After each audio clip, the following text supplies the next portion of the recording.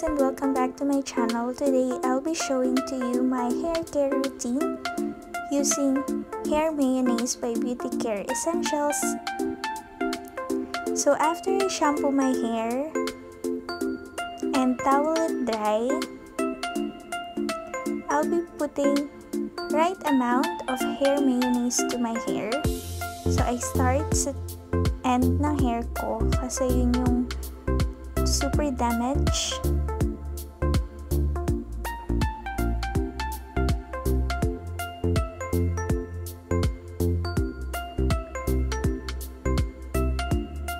And of course, sa roots. And i-spread ko lang siya all over my hair evenly. And syempre, I'll just massage my scalp.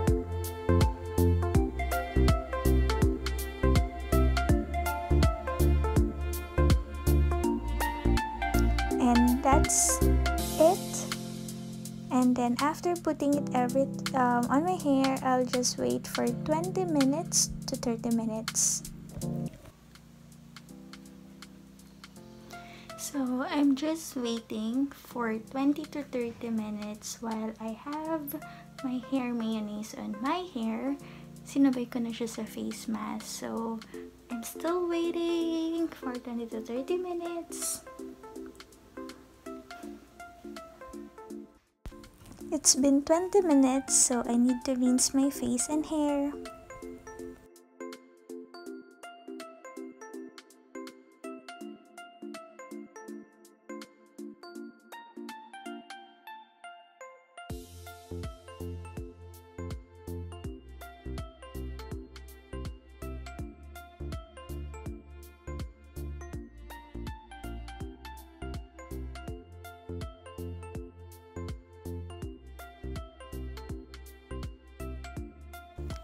This time, I need to rinse my hair, so it's been 20 minutes and I'll just massage it again before I rinse it totally.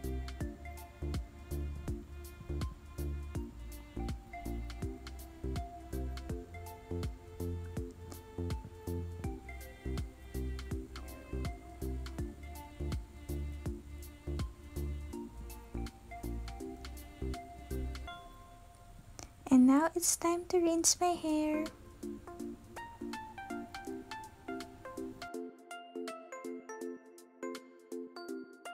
Hi guys! So ayun, na-rinse ko na yung hair ko and I will just let it dry naturally since hindi na muna ako gumagamit ng mga heating tools for hair, yung blower, hair iron, curlers, kasi sobrang damage yung hair ko.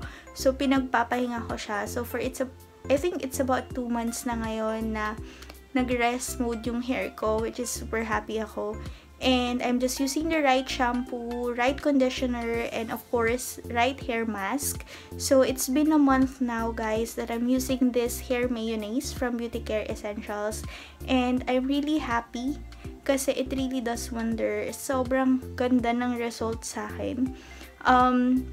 It really lessened my the dryness ng hair ko, and also naging smooth ulit siya, and it looks healthier compared to before. And then I also have posted my full review of this hair mayonnaise and it's on my blog now. So if you want to check more the details about this product and my thoughts, just go to my blog. I'll put the details on the description box. So right now guys, magpe-prepare muna ako. So see you later! Hi guys! So ayun, I have already finished preparing kasi aalis ako today and total dry na yung hair ko. And ayan na siya guys.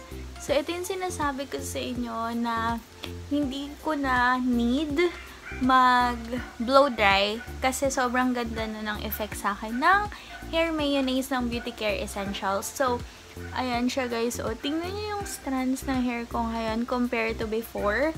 before sobrang ang pangit niya kasi para siyang walis. Tapos kapag after mong maligo, pag ginanyo mo yung hair ko, sobrang tigas niya. But right now, it's so smooth, as in smooth na yung hair ko. And tingnan nyo, straight pa siya guys, hindi siya sabog. So ayan, so halos ubos na yung isang tub ko because what I'm doing is, I'm using this every day for 2 weeks. So, for 2 weeks, ginawa ko siyang conditioner. And then, every day yun, guys. Tapos, once a week, ang ginawa ko naman is yung hair mask. So, for everyday use, after shampooing na nasa shower ako, ito yung ginamit kong conditioner because you can use this as well as a conditioner. So, for at least 2 minutes to 5 minutes, just leave it on your hair sa shower and then i-rinse nyo na siya like a conditioner. And then, after that, every weekends naman, I'm using this as a hair mask. So, after shampooing and then, katulad ng ginawa ko kanina, nung pinakita ko sa inyo, after showering and then after nag-towel dry na yung hair ko, I'm using this as a hair mask. So, yung isang buong tub na to guys, paubos na siya. I've been using this for a month now. And, sobrang effective niya para sa akin. At ang sobrang bango niya. So, sa lahat na nagtatanong sa akin, because the name of this product is Hair Mayonnaise. So, hindi siya amoy mayo, okay? Amoy niya is like a flower scent. Parang mga conditioner din. So, this is like a flower scent. Sobrang bango niya and it really lasts sa hair ko kapag ito yung ginagamit ko. So, after 2 weeks, hindi ko na siya ini-everyday use kasi 2 weeks ko lang siyang ginamit ng conditioner. But now, I'm just using it once to twice a week. So, ang nangyayari is ginagamit ko siyang hair mask, especially kapag weekends.